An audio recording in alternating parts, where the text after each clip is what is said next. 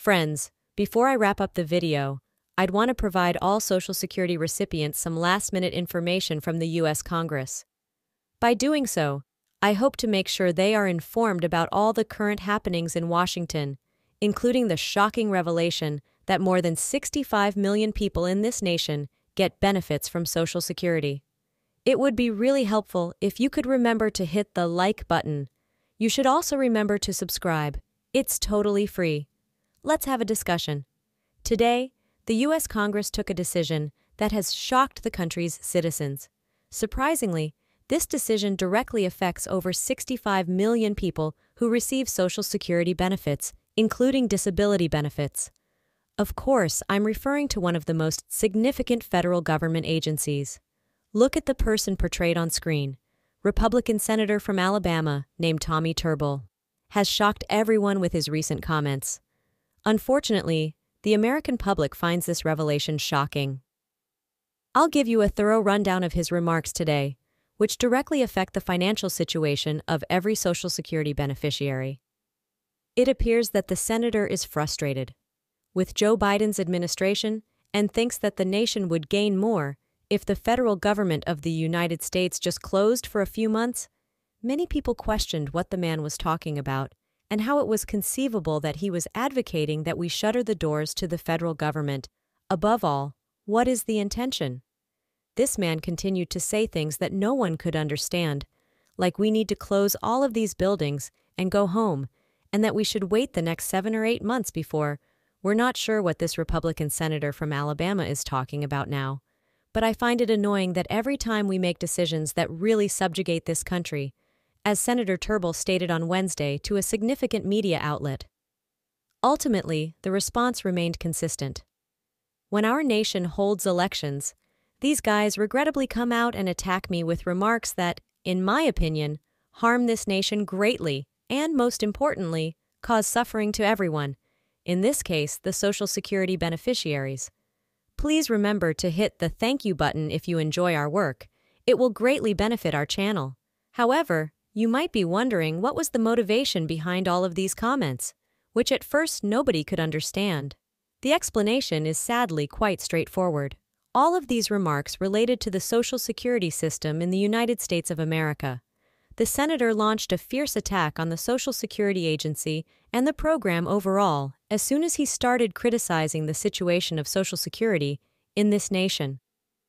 Aware that the Social Security Administration of the U.S. federal government provides benefits to over 65 million people nationwide, and that for a large percentage of these people, the agency's monthly checks are necessary for the agency to carry out its mandate to provide benefits to each of these people, and it's crucial to keep in mind that nobody is requesting gifts.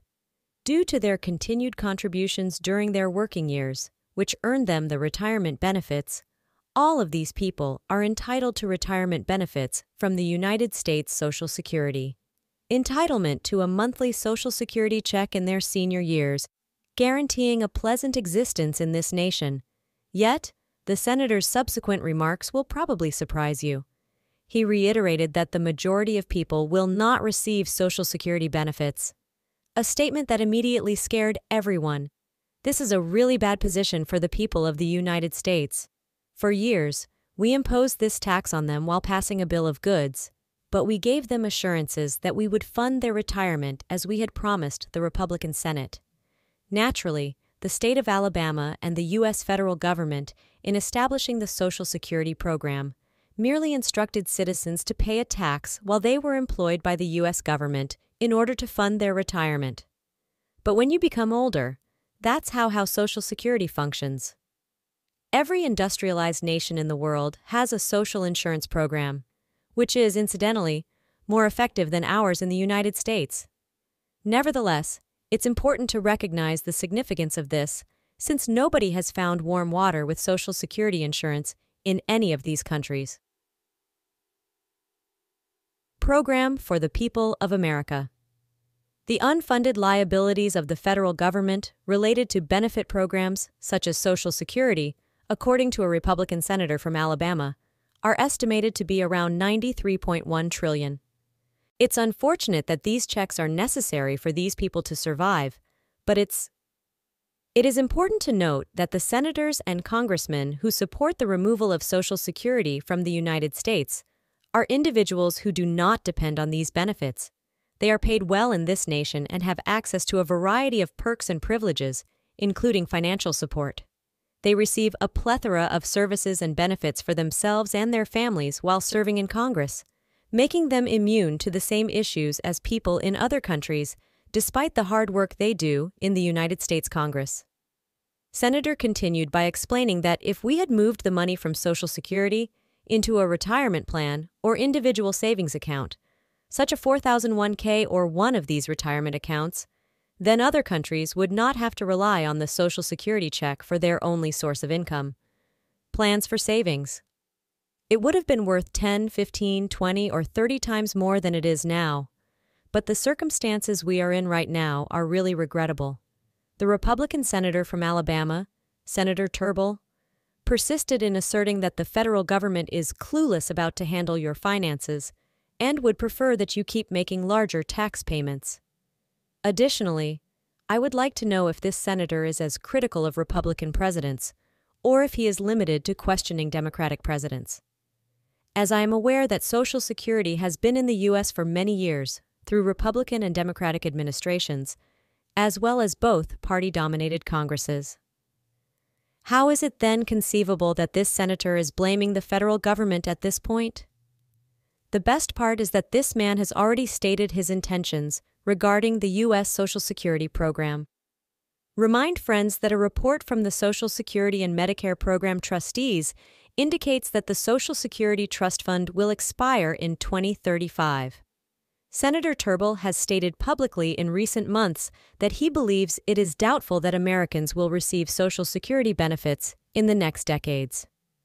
The issue is that this man does not offer any alternatives. He asserts, or is in charge of asserting, that this program is ineffective and that, of course, we should discontinue it or replace it with something else. But regrettably, he does not offer the federal government of this nation and the Congress of the U.S. to talk about a different choice. The senator continued by explaining that the money you have been sending to Social Security and Medicare via your paychecks, either on a monthly or weekly basis, for years is no longer available. The senator, a Republican from Alabama, claimed that the money was no longer available, no longer accessible naturally. This claim made all Social Security recipients anxious and distressed. He went on to say that the politicians had spent the money, so tax revenue collection was required to raise money and create a larger budget especially for this purpose. That really drew my notice was, the politicians have spent it. I think the term, the politicians have spent it, should be changed to expressly refer to the politicians. This senator, who is also a politician, is the reason we have spent it, is accountable for the nation's current economic situation, and for choices that unfortunately have not been made stronger.